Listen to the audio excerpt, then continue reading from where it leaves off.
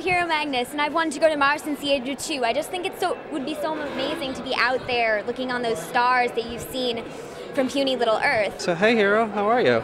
Great, how are you? I'm good. Are you excited to be here today? Yes, I can't believe it. It's awesome, but I think that it's just the beginning. I think something big is happening for space, and I want to keep the vision alive for going to space. I know that there's a lot of studying involved with being an astronaut, and I'm completely up to it, and I love it, but I do have a ways to go with that. When she was about 2, she saw an IMAX movie. There was an IMAX Mars movie when she was about 2. Were you 2 and a half, 2? I think I was just...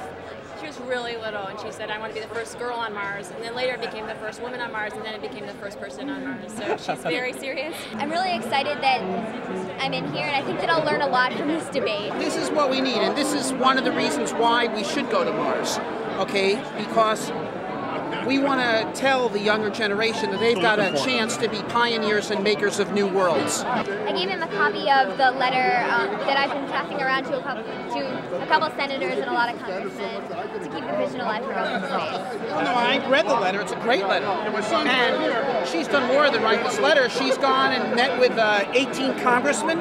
18 congressmen and 2 senators. And 2 senators.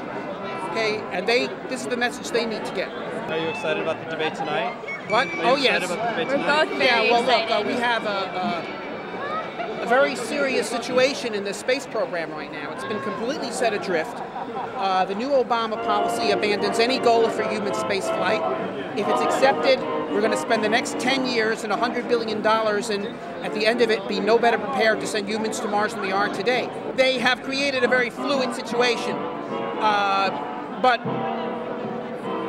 their current policy is defective. They say that they want Mars to be the goal, but not now. And they are actually canceling the development of heavy lift boosters, which are absolutely necessary to go to Mars.